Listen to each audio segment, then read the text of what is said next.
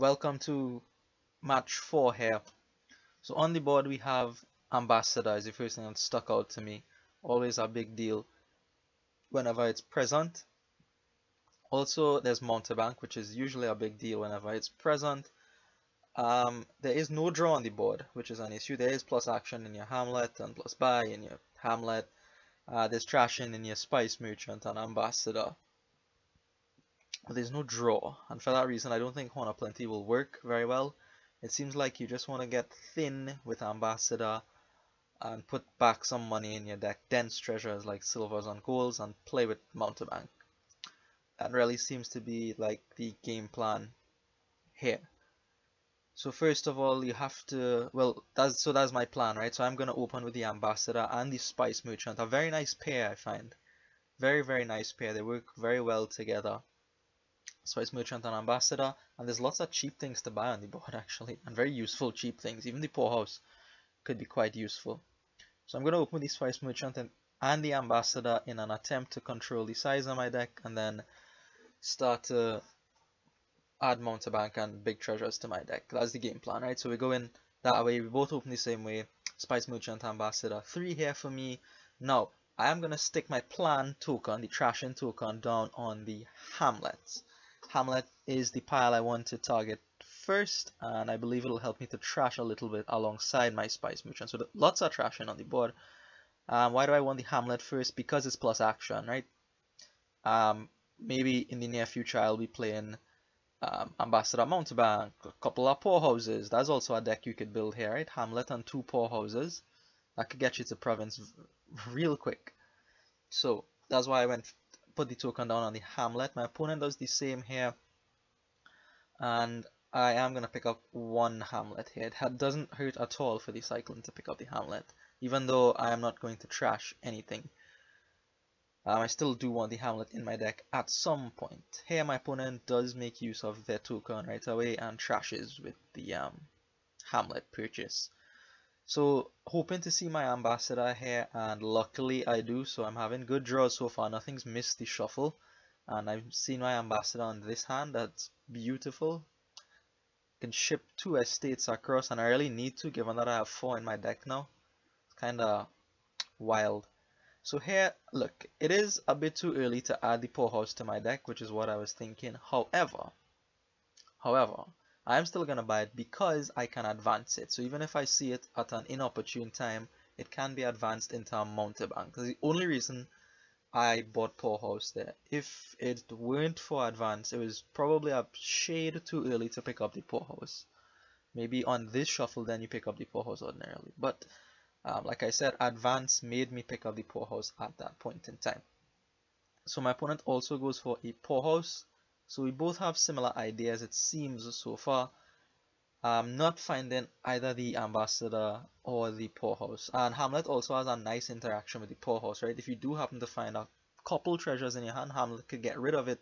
Then you play a Poorhouse for max value. So here, just going to try to keep ahead of the deck size thing again, right? A Hamlet and another Poorhouse. Like I said, these Poorhouses can be advanced, even if I don't have the actions to play all of them. Advance helps with terminal collision, and Hamlet can give plus buy, so I could potentially advance twice, which is incredible. Poorhouses into double Mountebank, that's a big jump. There's a lot of value there. So I have to go ahead and discard for an action here, I believe, because I want to play at least the Ambassador and 1 Poorhouse. I mean, I could have discarded for the buy there and hoped to draw into 2 Poorhouses and double advance those. As it is, it would have worked out, but I didn't know that for certain. I didn't know that I would draw into the second Poorhouse, but double advancing the 2 Poorhouses here would have been immense. So illustration of what I was talking about, right? Advance alleviates terminal collision. That gets advanced directly into our Mountebank there, and we are looking in real good shape right now. The deck is very thin, under control, I would say. Almost. I could have a bad shuffle here. I was left in the deck Spice Merchant, Ambassador, Mountebank, and maybe a copper. So if I draw the copper, it's still okay. I could buy double Hamlet and trash 2 estates. So I would say deck is under control at this point. My opponent has been purchasing quite a few Hamlets, which is fine. They've been trashing with those sometimes, sometimes not. But like I said, the Hamlets at all don't hurt.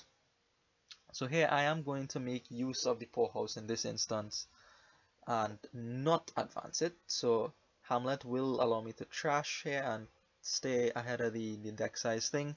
And with the extra money, I think I'm just going to pick up a poorhouse, not a warehouse, sorry, a poorhouse. So again, this poorhouse is really for advancing purposes. A couple of Mountebanks in the deck, that seems pretty strong. And the Mountebank attack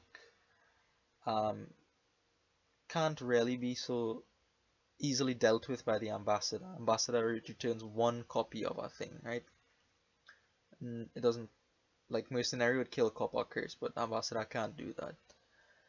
So, in addition, right, if you block with Mountebank, it means you don't have your curse in hand to return with the Ambassador. So there's quite a few issues with using Ambassador to defend against Mountebank. It isn't the best thing in the world to defend against your Mountebank. Watchtower here would have been much more preferred as a defense to Mountebank than the Ambassador, for example. So here, this is going to be one advancement into another Mountebank and a gold here. So we go in along with our plan, right? We have the couple of Mountebanks, we have the deck under control, and now we're starting to add big treasures in. And hopefully we could pull through with our treasures and provinces and whatnot. So advance up this poorhouse into the second Mountebank, and we are on our way. So my opponent actually takes one more turn here and resigns. I guess he wasn't having favorable hands for him here, and Ambassador games can get out of control rather quickly. So I felt maybe he thought it wasn't worth his time. The curse doesn't come back to me there, so maybe, and he doesn't get to see his Mountebank either. So maybe all of those things prompt him to resign in short order here. So that's how the first one ends. Thanks for watching, and I will see you in the next one.